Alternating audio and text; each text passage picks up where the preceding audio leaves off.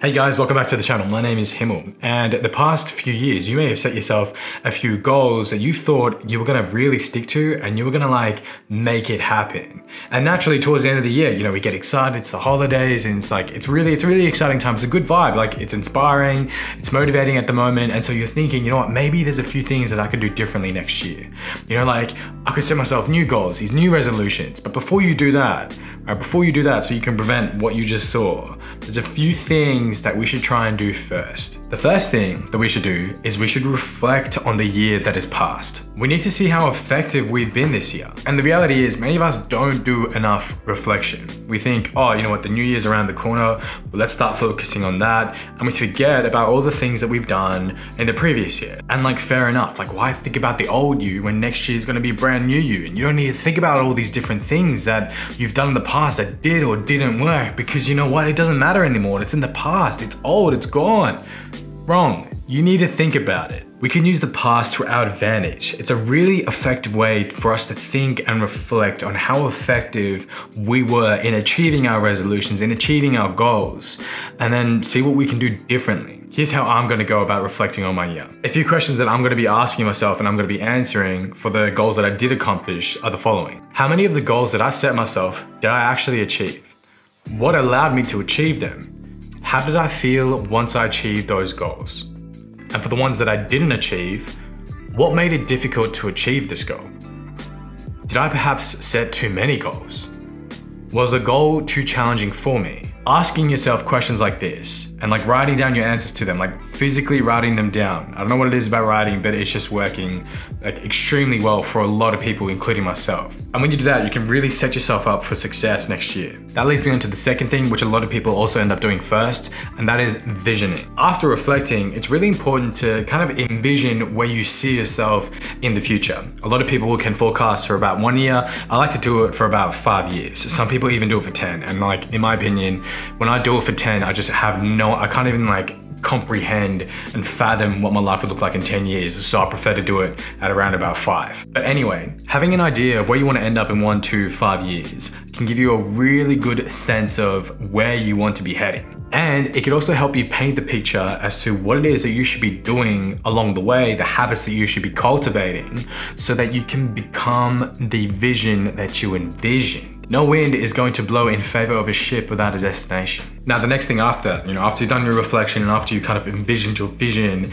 is to plan on how you're gonna actually execute it. And so the way that I like to do this is I like to write down what my vision was, where I see myself in 5 years, and then work backwards from that. And the plan that I create is so that I know exactly what are the steps that I need to take in order to turn this vision into a reality for me. Now, obviously the actions that I'm going to write down is going to be based off the reflections and the visions that I've kind of created. And here, it's very easy to kind of get caught up in the inspiration and the motivation of the goal, because it's you know what, you see yourself here in 5-10 years time and you get really caught up in the moment. You're yeah, you know what, let's do this, let's do that. And it's all well and good. Right? But when we bring it down and when we break it down into the small little pieces that we want to, kind of implement, the small little building blocks, the bricks that we want to put together in order to build this grand vision of ours, we need to make sure that we focus just on those bricks rather than kind of extending ourselves. There's that quote that always says oh, you know what, you shoot for the sun and then you'll end up among the stars or something. With this one,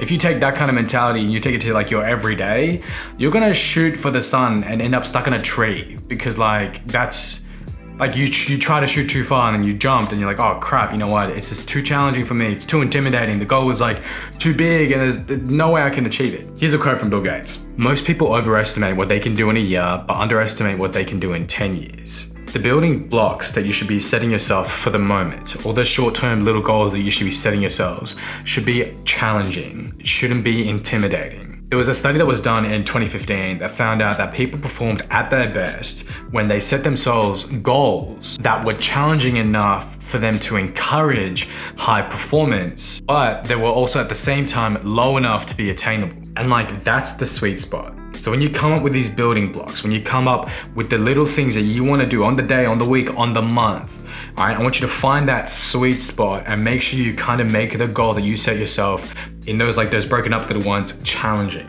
Don't make it intimidating. It's like, it's all well and good if your vision in 5-10 years time, whatever it is that you've envisioned, is like really big and it's like, you know, inspiring and exciting. But it's all well and good if that is it, but I don't want you to kind of apply that same, you know, mentality to all the smaller ones. So keep that in mind when you're setting yourself your resolutions and your goals for next year. And the fourth thing to do, and I feel like it's one of the most exciting parts, is to ride that wave. Like, it's exciting times. It's the end of the year, you know, the new year's coming about, so there's a lot of inspiration, a lot of motivation around. It's like, it's an awesome time to be alive, and it's an awesome time to set new goals and new aspirations and think about the future and all that you could be. And so like, ride that wave and encourage other people to ride it with you as well. And in saying that, to make that wave last longer, don't start January 1, right? Start now, as soon as you watch this video. Like, there is no time to waste. The longer that you can make this wave, the better. Like, I don't know what it is. I don't know if it's something to do with the stars or like, I don't know, your star sign. I don't know, but like whether you believe in that stuff or not. But I just feel like towards the end of the year and the very beginning of like a new year, it's like extremely fun. Like, it's extremely fun, extremely motivating, extremely inspiring. And so if you can ride that wave effectively, you can set in those good habits, you can cultivate all those different things that you want to start implementing into your daily routine.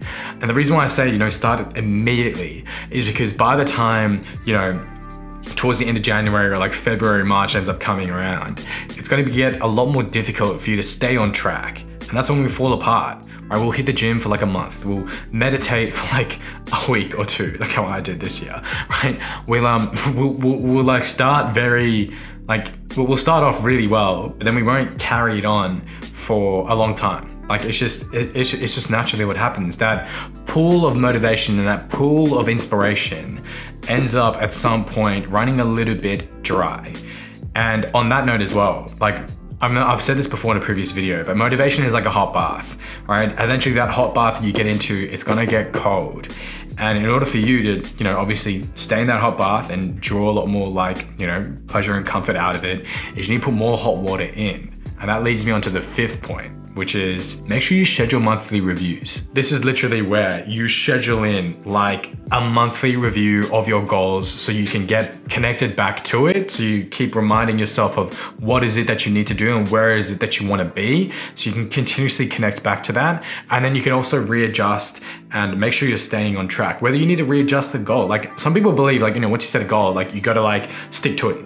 You don't. Like, it might be that, you know what, you've set the needle too high or you set the bar too high, and so you need to like drop it a little bit. Or it may be the fact that, you know what, you're actually doing tracking really well. Like, you're actually doing way better, like way far ahead of what you actually set yourself to do. So you can actually probably push that bar just a little bit higher as well. Like, you're allowed to readjust, but it's super important that you schedule these like moments, like these, like a day or like a morning, afternoon, or night where you review your goals. For me, I'm gonna make it every Thursday night, not every Thursday night, but like every first Thursday of every month, like in the evening. I'm gonna put that in my calendar and I'm gonna make sure that I schedule that time for me to review on my goals, because then I can make sure I'm staying on track.